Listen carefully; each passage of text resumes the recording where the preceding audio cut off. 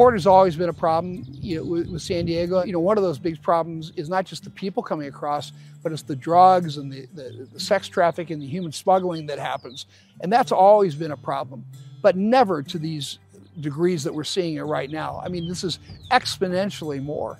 And it's because we're not trying anymore. All my life, the federal government, it was at least making an attempt to keep the border closed and to keep people from coming over, especially bad actors and people in the cartels and the gangs and people who he knew really wanted to hurt us.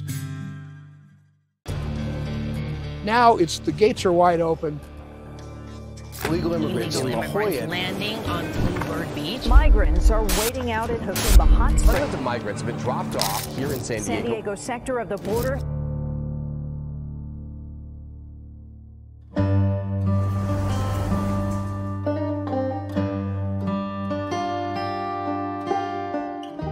The border situation has really impacted all of San Diego County. Since they started doing street releases, we've seen over 200,000 people dropped off in the streets of San Diego. And that's a pretty significant impact. We're seeing about 1,000 a day.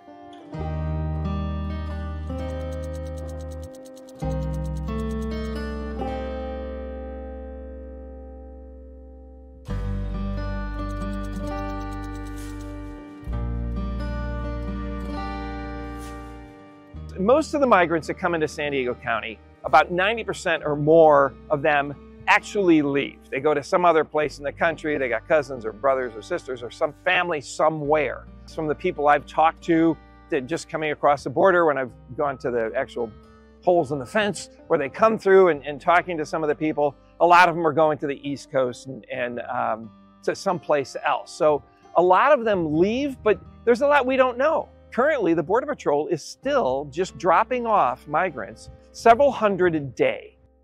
A lot of them end up at our airport. So unfortunately, San Diego Airport now has become the de facto migrant shelter where they sleep there. Hopefully, most of them get on a flight to someplace else, but a lot of them don't have money and aren't able to facilitate that. The mayor of New York, mayor of Chicago, and Denver, all complaining about, Governor Abbott sending migrants to their communities.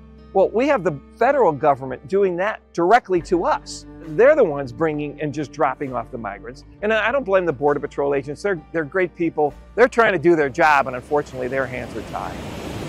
We witnessed that people are just able to walk across. Border Patrol agents standing by. It used to be, in previous administrations in Washington, D.C., when people would come across the country illegally, they would try to avoid Border Patrol. Now they run to the Border Patrol. They know all the right questions to ask, statements to make, to ask for asylum.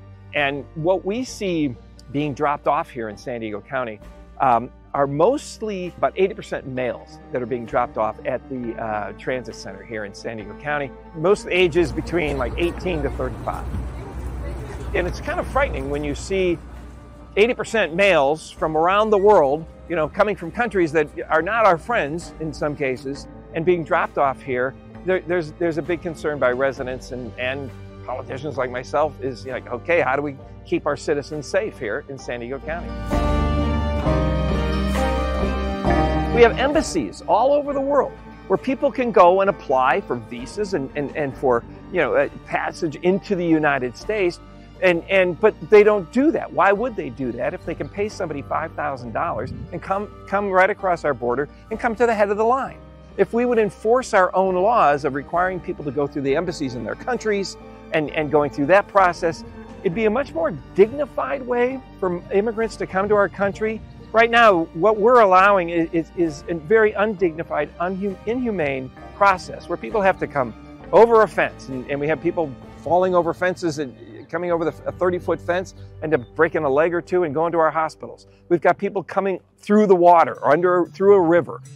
We could do it in a much more dignified, humane manner, but it's us not enforcing our laws that's making and allowing this to happen. We blame other people in other countries. It's us, it's our laws. And so we should enforce our laws and have a legal, dignified immigration process, and we're not doing it.